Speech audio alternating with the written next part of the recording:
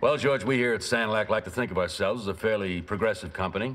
I feel like I don't have to explain every little thing to you. You understand everything immediately. I enjoy understanding. We have a small but prestigious group of clients. Well, a lot of people consider me small and prestigious. I want you to have this job. Of course. Stu Zimmer's online, too. Great, thanks. I've got to take this call.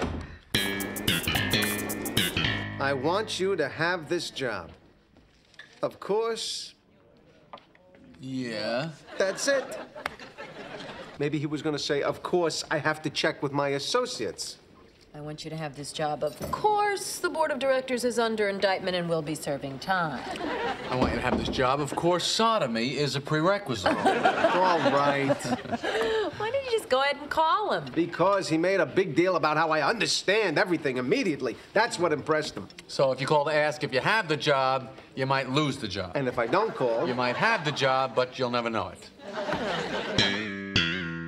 So, I still haven't heard about that job. Yeah, that's a tough one. What are you going to do about that? I show up. What do you mean you show up? I pretend I have the job. The guy's on vacation. If I have the job, it's fine. If I don't have the job, by the time he comes back, I'm ensconced. Not bad. Good morning. How can I help you? The name's George Costanza. I'm starting work here today. I was wondering if you could tell me where my office is. Mike, this is George Costanza. He's starting here today. Welcome aboard. Thanks, Mike. Nice to be aboard. I didn't even know Mr. Tuttle was finished interviewing. Oh, well, he was probably just getting anxious to start his vacation. He wants to know where his office is. There's the big one down the hall there and the small one over here. You know, I should ask Jack. Oh, leave Jack alone. Jack's got enough problems. I'll just take the small office. Really? Yes, I like to feel cozy. All right, all right. It's 808 right down there. Meanwhile, I'll get you the Pensky file. You can start working on that. Yes, yes, of course. The Pensky file. Oh, can't wait to sink my teeth into that. Wow, that Pensky. Well, we'll straighten him out.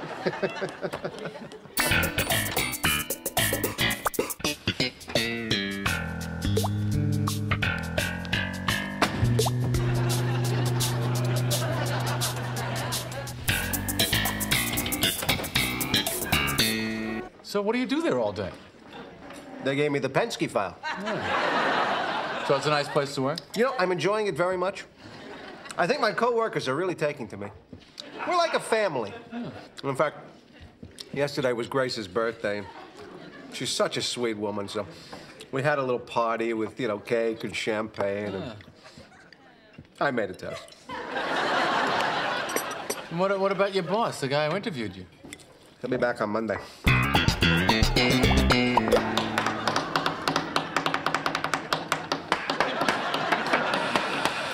Mr. Costanza, Mr. Pensky's here to see you.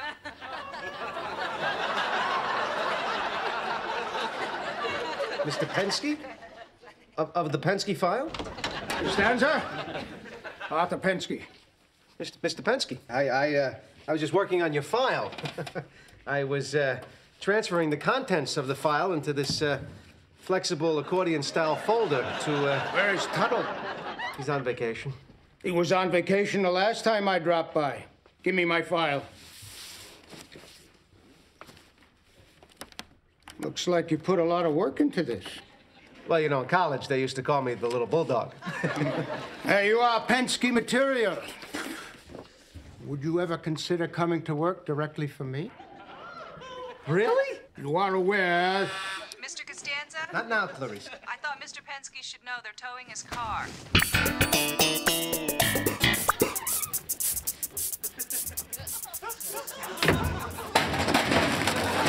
Mr. Tuttle, you're back. I'm surprised to find you here.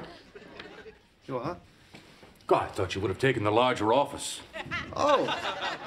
Oh, really? Where's that Pensky file? Let's see what you've been up to all week. Ah, here it is.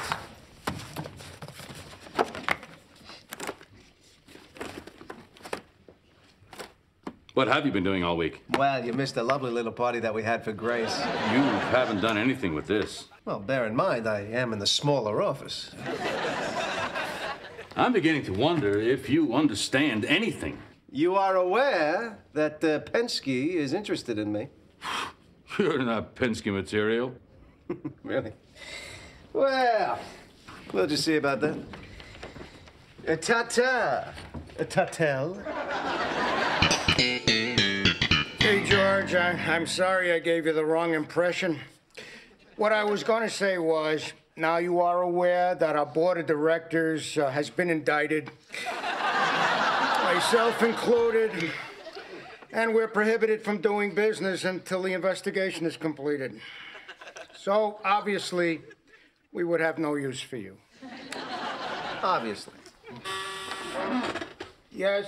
Excuse me, but Mr. Costanza's car is being towed.